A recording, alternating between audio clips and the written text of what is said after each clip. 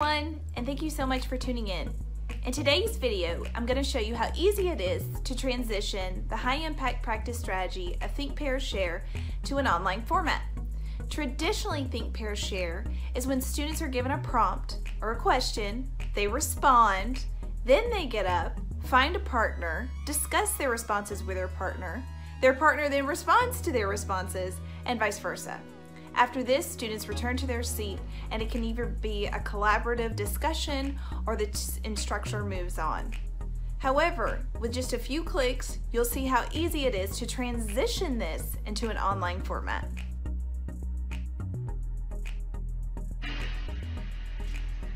The first thing you do when you're logging into your Blackboard, and what I do, is I go to JNet on the university's website. So I log in,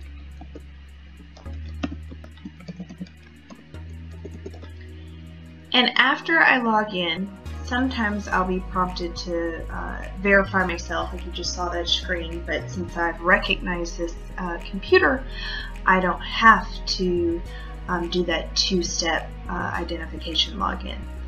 So when I log into JNet, I come to the JNet home screen.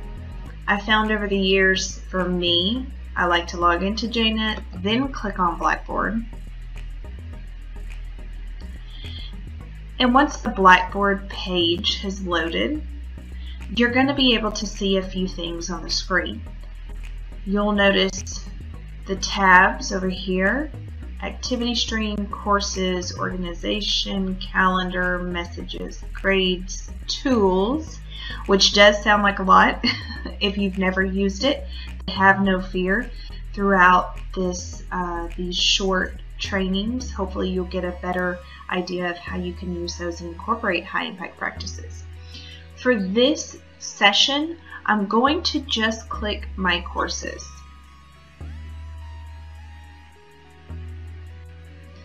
Now, as the My Courses pulls up, you will automatically, on your home page here of the course list, you're going to see your courses that you are either enrolled in or you are teaching. Now, this semester I am not teaching. However, last semester I did. So for our purposes, I'm going back to the fall semester 2019. You'll see I did teach 3 courses. I'm going to use my UNIV Section 109 as an example. This is a freshman course. It's a first year seminar course. So you'll be able to see on a scale of what the expectation might be for your classroom. You can raise that expectation, require citations, in-text and references. You can really add as much as you want and add the difficulty as well.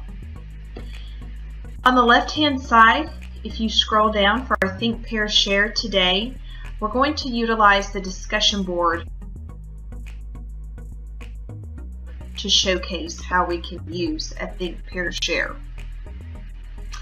When I get to my discussion board, I've already created 5-6 discussion boards already in this section. I'm going to scroll down just to show you what it looks like, but on every one I do repost the directions up here. Discussion board assignment. You want to make sure when your students are responding, even though it is listed in your syllabus, sometimes when they get online they too can be confused. So just to be clear, I explain specifically what I want them to do, how much it's worth, how many words.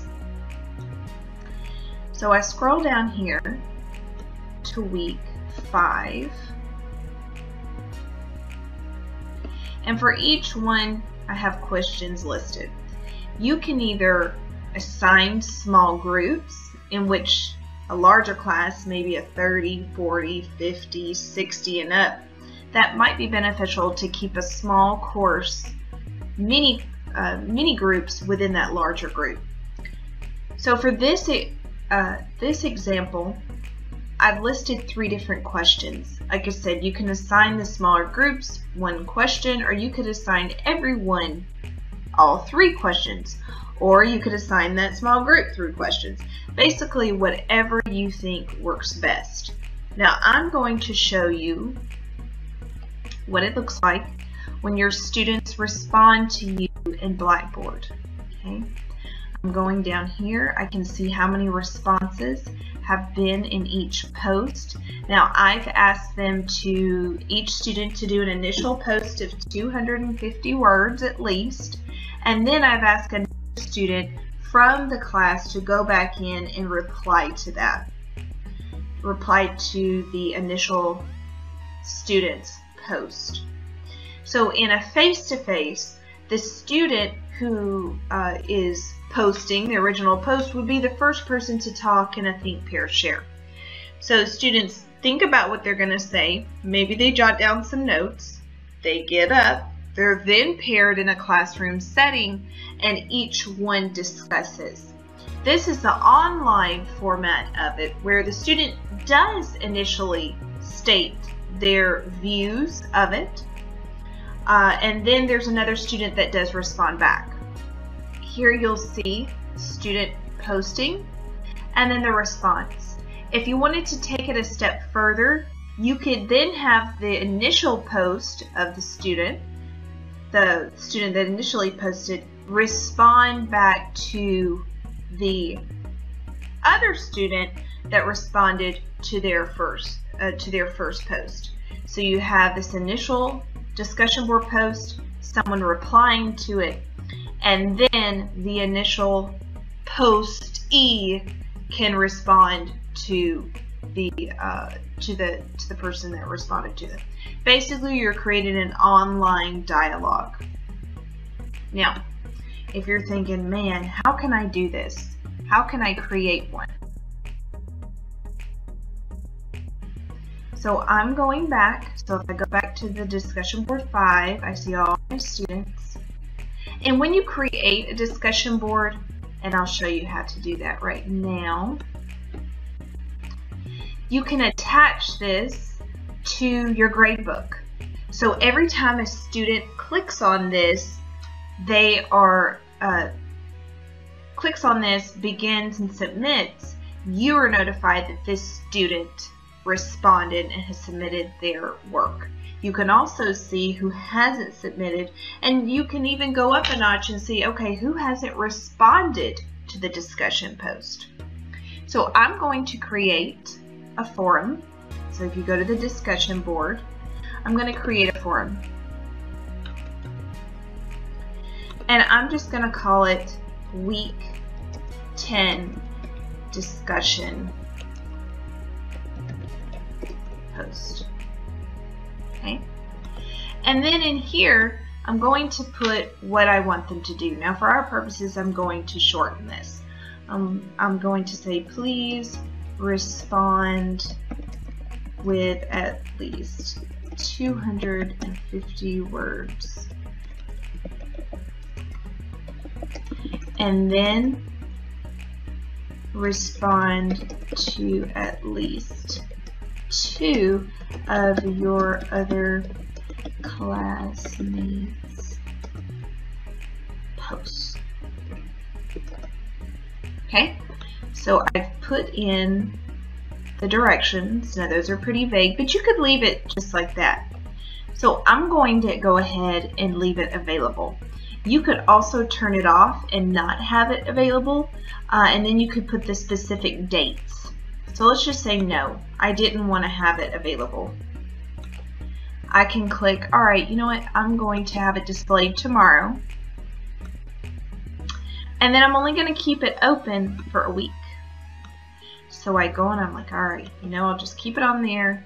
They need to, and you can set the time. This is obviously midnight on Friday, excuse me.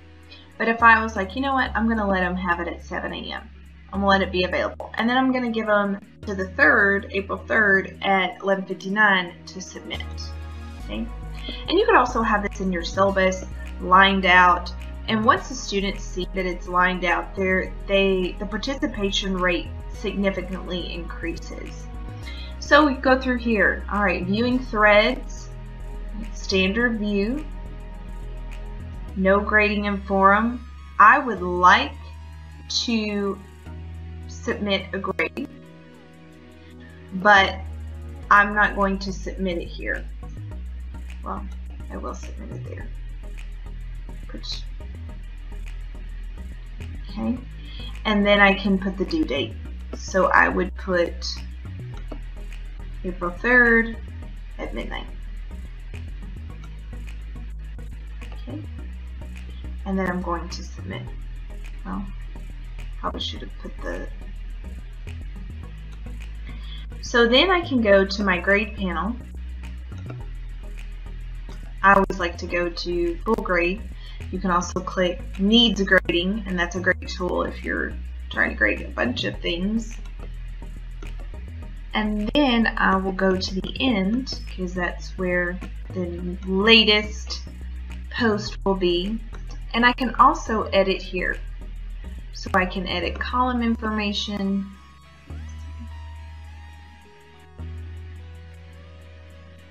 Okay, now I can put the grade in. I can put the points possible, and then the due date.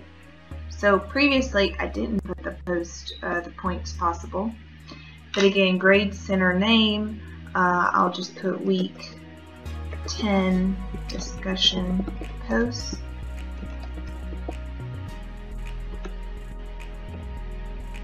And I'm going to put 50 points. Well, it's got what it's due. Include this column in grade center, yes. Show this column to students, yes. Show statistics to average mean.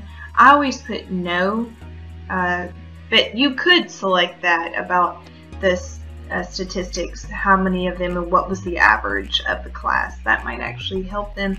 I don't normally select that. So I've submitted. I have my grade center up. I'm ready. As soon as a student posts, it will alert me. I can go in directly to the post. So if I go here and it says needs grading, this is one here, but I would have a lot more to grade down here. I just click the user attempt, and I can, I'll just give you an example here. I'll click the user attempt. It'll take me directly to their submission, and then I can grade it from there. So here's the submission. The assignment instructions will be here. You can either click on the image on this one. It was obviously an image to click. I had them go to Javelina Night Out, and they needed some documentation that they completed it. There were two other videos on there, so I'm certain that those were more clear. But you could also bypass that grade as well. If you were like, you know what, I've already seen it, or you know, I know they went there, they showed it to me in class or something like that, you could easily bypass that, and when you go to the grade center, just click over that grade and put in the grade that you want. So even though they've submitted something or they haven't, you can always overwrite the grade. Okay, well, I hope this helps. Thank you.